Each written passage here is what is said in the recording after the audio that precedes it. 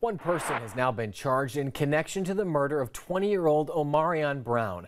19-year-old Brandon Steplight's been charged with first-degree arson and destruction or removal of human remains.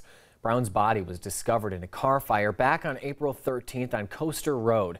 An autopsy found 2 bullets and no smoke damage in the lungs, which indicates that Brown was dead before that fire even started.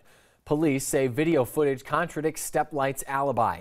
Steplight was arrested and his bond was set over the weekend for a total of $85,000.